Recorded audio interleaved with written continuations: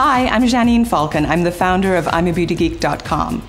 Now, I've been hearing some hair salon horror stories. This is about people getting burned by hot tools, or getting cut, or having terrible damage done to their hair. So today, I've come to one of Toronto's top salons to talk to some experts about how you can avoid these disasters in the future.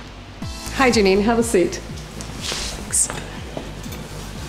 Some of the concerns that a consumer would have is whether or not this person is trained well enough, making sure that you're covered and the product isn't going to be touching your skin and staining it and causing any kind of skin irritations.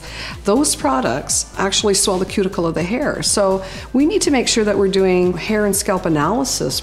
It's imperative that someone who's doing hair in Ontario is a licensed hairstylist. And one of the ways that you could really be sure is if you were given a name of a hairstylist and thought you might like to visit them, you could actually look them up on the registry at the College of Trades.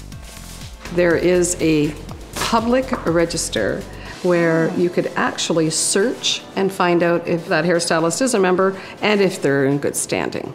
Amazing. So I can do my research. Absolutely.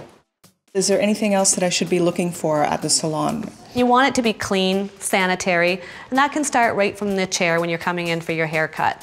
So before I get my combs and brushes, they should be stored away in a drawer, clean for when I use them on you. Once I'm done using them, I do want to put them into a container that I know that they are dirty tools.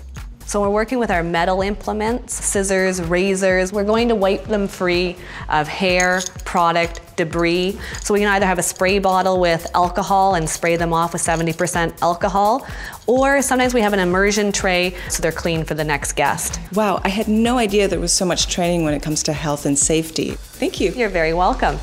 I have learned so much today.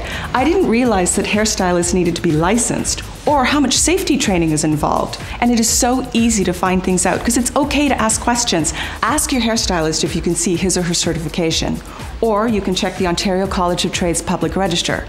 You can see more on my blog, I'mABeautyGeek.com, or you can visit collegeoftrades.ca.